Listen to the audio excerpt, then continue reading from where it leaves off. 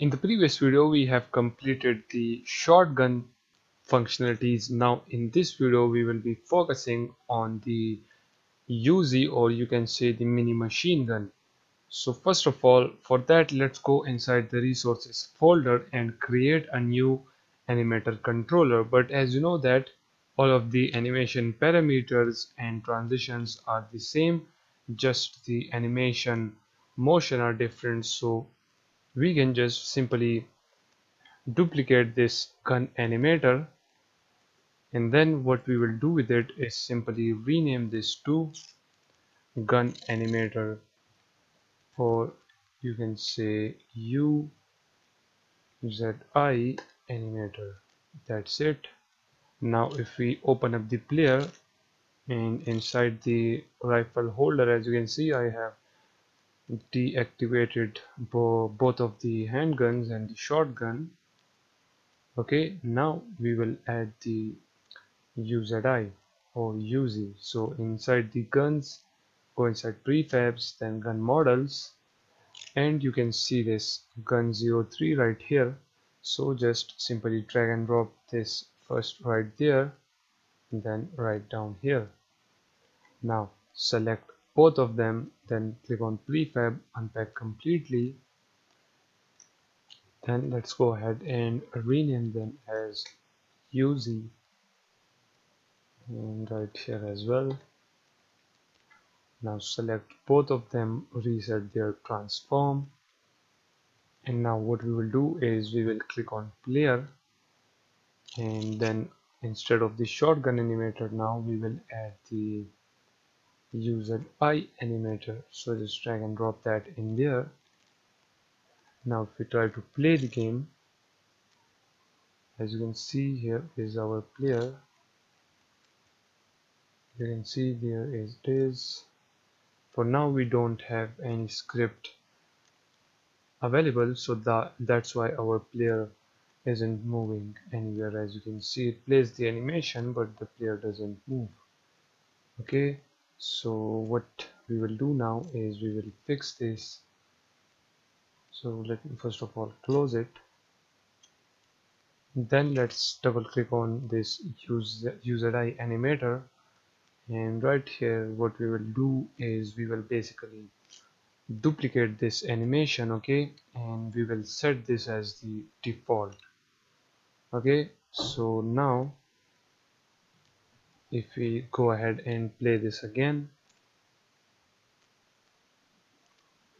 okay, there is our player. Now let's try to position this both UZI correctly. Okay, so let me quickly do that.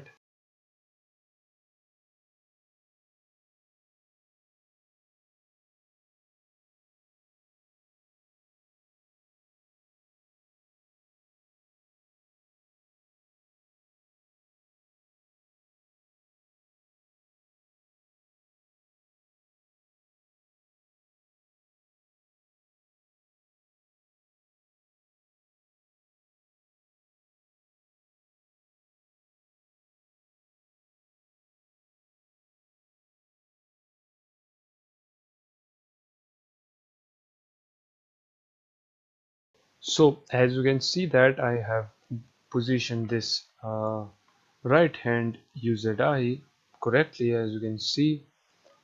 And now what I will do before closing the game, okay, I will first of all copy the component.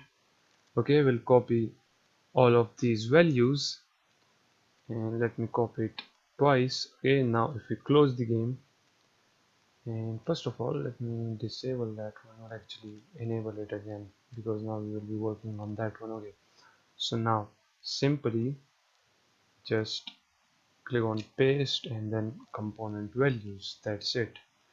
Now if we play the game again, okay, let's get inside the scene view. As you can see, now it is positioned correctly. Now let's do the same for this one as well. So let me do this quickly.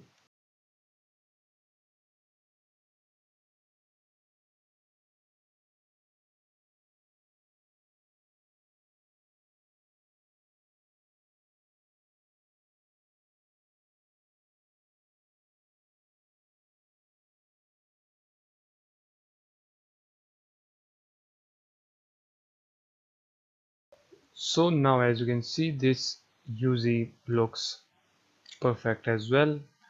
Okay, you can position this according to your own game, but for mine it looks good like this, so I will just copy the component twice again. Okay, and then let's close the game, and after closing it, let me click on this UZ. Okay, there it is, and let me paste the values. Now as you can see, after pasting the values, it is in the player hand now. Now if we play the game again,